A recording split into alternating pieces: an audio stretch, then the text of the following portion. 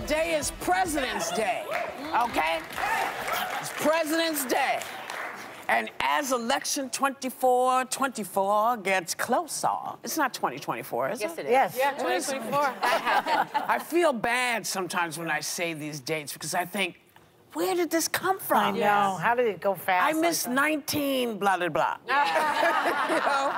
But it's, you know, election 2024, and it's getting closer, and this could be the first time in more than 50 years that we will not see a presidential debate. And here's what the president and the Republican frontrunner have to say about it. Take a look. I don't think he's going to run, but I'd like to call for immediately debates. I'd like to debate him now because we should debate. We should debate for the good of the country. Donald Trump said he's ready to debate you right now. Do you accept? If I were him, I'd want him to debate me too. You got nothing else to do. So a reminder that you know who also promised to debate in the primaries when it was a two-person race, yet still hasn't debated Nikki Haley. No. But if you know who becomes the nominee, do American voters need to see Biden debate him on the issues? Yes, I think it's critically important for democracy, and here's why. We live in a media ecosystem where you can almost choose your own news, and some folks choose their own facts. So you can watch certain outlets, and you're only going to get one side of any story. It is critically important that the American people see the juxtaposition on issues, that they actually have to be able to defend their positions. They can't just say what the other person is for. They're going to have a chance to respond. But this is what's important. Donald Trump is notoriously hard to interview and to cover.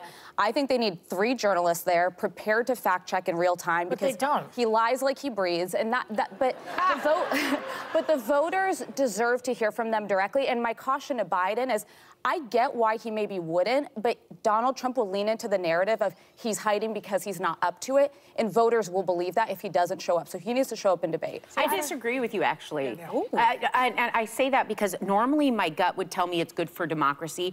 I caveat that with, if we did not know these 2 men as well as we do, it would be more important for them to be debating. The problem is, for the reasons you just spelled out, Donald Trump comes on, and I wish they'd put him in phone booths and cut mics after a certain amount of time, because in addition to the fact-checking, he overtalks, gaslights, and everything else.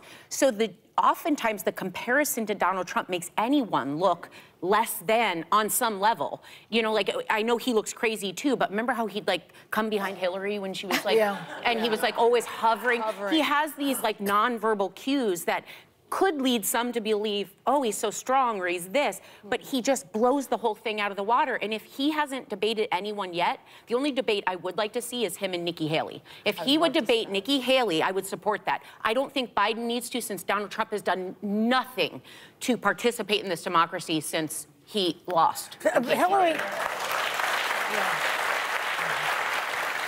I was going to say, Hillary should have said to him, "Get away from me, you orange menace." Yeah. You know, she should have said that. She should have kicked her foot backwards and hit him where Joe it hurts. Biden, I believe he said, "Shut up, man," or "Keep quiet, man."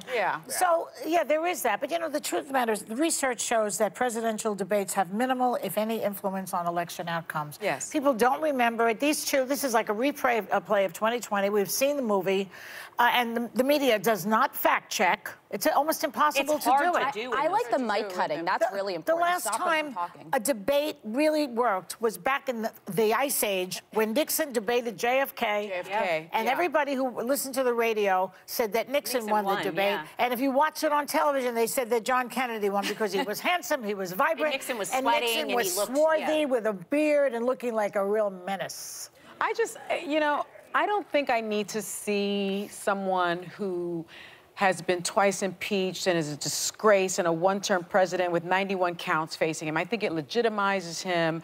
I don't need to be gaslit by Trump. We all know who he is. We all know what he stands for. We also know that Biden debated him twice and just like sort of mopped the floor with him. If you look at any of the studies, most Americans that watched it thought that Biden won, not only on policy, but on demeanor, especially. Does this person have the temperament to be the president? We know who Donald Trump is. I don't think you give him that type of platform. But also, if Biden flubs, they'll be all over him. If Trump flubs, but if he doesn't show up, they'll be all over him. But here's the thing. A lot has happened since 2020. January 6th hadn't happened. Donald Trump needs to have to stand next to Joe Biden. Joe Biden needs to call him out on the unfitness, because the reality is we all at this table. He's going to say he had nothing to do with it. At this table, we all know who Donald Trump is. Nearly 80 million people voted for him. They need to see the juxtaposition of the two leaders and decide on listen, they know who he is. They sure do. They know who he is. There is no one left standing in America who isn't aware that this person wants to. Orange menace. I'm not going to. I refuse. I won't. But what I do know is Joe can stand there and tell people everything he's done, and he can do it till the cows come home. You know, it's not going to matter. Can I say one more thing, though? This is an election where there are a lot of the most politically homeless Republicans you've probably ever seen in modern history. People like me who cannot vote for Donald Trump, but they still want to hear answers on policy. But so Biden can lose, and he can lose in a debate. Trump will not. The people supporting Trump will support him whether he's there or not. But that's Biden makes one mistake, and people that are undecided are out. And we do know he's a stutterer, and I will tell you, I think we've talked about this off camera. Those people that are never Trumpers, those people that really want to put country before party, those people that want to save this democracy, all you need to do is vote for Joe Biden. But we want to hear from him on policy, and I want to see him take on Donald Trump directly. Thing. You know what his policies are, because he's been marking them off every couple of weeks. And listen, I don't care what they do, whether they debate or don't debate. I just want to make sure that everybody in the audience at home and in this room knows that this is their responsibility. We are all responsible. So the bottom line is, you know, you can put 91, 81-year-olds in a room and it will freak people out. It just will. But you put one crazy man in the room and people, you know, they just go nuts. Personally, I'm happy with whatever they choose to do, as long as we go out and make our decision about the country we want to live. But for what it's worth, I agree with Sunny here. I think Joe Biden beat Donald Trump in both of the last debates. Handily. Hands down, watching him, think he did. Yeah. If he is capable of doing it, which I think he can on policy, he needs to show up and do it, or Trump will weaponize he doesn't, because he's done it twice. Yeah. He's done it twice. But the world looks different now. We've got a war in Ukraine. We've got a war in Israel. Is Trump even going to be available? He may be behind bars. He does say, well, he always says, you know, I'm going to do it, and then he doesn't do it. So you know what? If he says, I'm going to do it, then let's ask Joe if he's going to show up.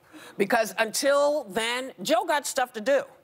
I want him to start fixing stuff that needs to be done. We all remember the ridiculous moment where Donald Trump on a debate stage said, stand back and stand by to the Proud Boys. Yeah. That might have lost him a lot of the election. Like, I don't buy this, that, like, if Trump's up there, he's going to beat Biden necessarily. But I do know if Biden doesn't show up, Trump is going to declare victory. I don't think anyone's invited anybody to do anything. I don't think it's a question of whether Biden's going to show up. Biden has always showed up. It's crazy who has never showed up. And he's a trickster.